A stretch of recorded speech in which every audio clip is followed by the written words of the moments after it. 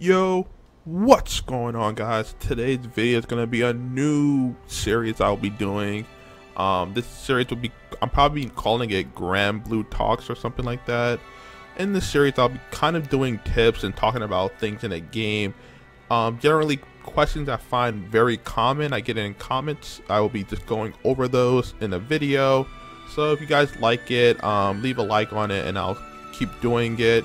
Just to know, I won't be doing this like every day or something. It's going to be a little bit more effort than normal, so we'll see how it goes in the future. But with that, let's get on to the video. Now in today's video, we're going to be looking at what to do with Damascus bars. Now you may not know what that is if you're a newer player, but it's very simple. You can go to your menu, go to shop. In the shop, you can go to treasure trade. If you're a newer player, you will have Damascus ingots in the shop. If you're an older player, you will not have these because most of the time you have farmed them out. But if you're an older player, why are you watching this video, bro?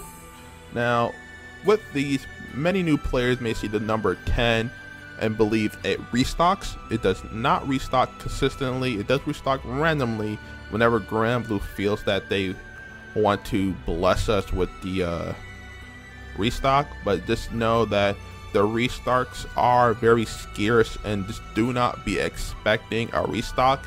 I do not know how many Damascus ingots are in a new account right now off the top of my head, but in this account right now there's 10, so bare minimum you will have 10 tradable, so that is able to take 3 weapons up to max limit break, which is very good, and that's a good jump start for any new player looking to succeed in Grand Blue Fantasy. Now, one thing I would like to mention is that do not use these bars on anything that's farmable. If it's farmable, you farm it. If you're unlucky, keep farming. Just like everybody else, we all been in that situation. Do not use these bars, and farmable weapons are items, so it's very important. So with that, just keep that in mind. Now with that, you're probably wondering which weapons are to be used with the Dama bars. If you haven't noticed, I do call Damascus bar Dama bars for abbreviation, so for the duration of the video I will be addressing them as Dama bar, so just so you guys can understand that. But for the weapons that will be used with these Dama bars, you're looking at your grand weapons and your flash gal weapons. These two are the most important weapons to be used with these bars. Though not every weapon is stellar and of the top tier, we are going to break them down each weapon so that you can understand which weapon is really good and which weapon is more situational and, well, not so great. So with that, we're going to be looking at the tier 1 weapons. These weapons are your go-to weapons, where each one of these are pretty much standard in every grid for their Ellie, and they will always be there almost all the time. So with that, first weapon we're looking at is Ichigo Hit the Fury. This weapon is the Earth Katana, comes with Kind. This katana is very strong as it comes with a normal attack modifier and a strength modifier, or stamina as the people like to call it. With this, this katana has also a very good Ogi. It's both viable in Magna and Primal. Primarily in Primal, it's more of a stamina modifier for your grid, while in Magna it serves the purpose of a main hand weapon, as its main effect Ogi is an attack boost and a pretty unique Ogi being double attack at 50% chance. So it's a very strong weapon in both pools if you're Magna or Primal. So this is a very good option for Earth players if they want to go this route, as you get both benefits depending on what pool you want to run. The next weapon will be Eden. Now Eden is not as versatile in both grids. In Magna it's been used, but I would not recommend barring this weapon for Magna, while it is a mainstay weapon in Primal. In the Primal grid though, it's never a main hand weapon, so if you're looking for a main hand, spear weapon, this is not the weapon for you. It has the same modifiers as the Ichigo Hit the Fury, being a normal attack modifier and a stamina modifier. So this is your go-to stamina weapon for light. Also comes with Lucio, so pretty cool. Next weapon is the Fallen Sword. Fallen Sword is a dark weapon, so now you can probably see we're going through each alley right now. Dark is very strong, but this weapon is a tier 1 weapon for most content, not all content, as the Gisela's have now taken over Bahamut high level. Something I should note for people who are investing in Fallen Sword, Gisela is still a mainstay in your grids, in your options for building a team. So just throwing it out there. As I mentioned, that this is a stamina weapon. It comes with a normal attack mod and medium stamina like the previous 2 weapons. Now, as for a main hand, the main hand is not that great. So if you're looking for using this in Magna, probably not the best option. Just like the Eden, the Ogi effect is not that great, though it's a mainstay in majority of Hades pools or primal pools.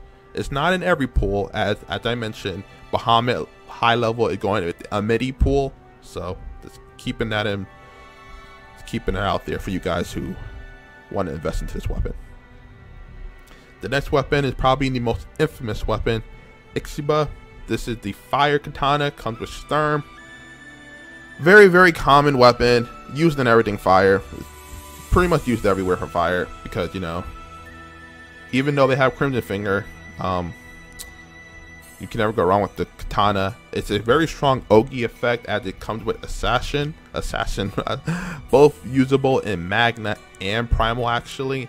Magna is more for the Ogi Assassin buff, though Magna does have a hard time capping with said buff, as the multiplier is rather low.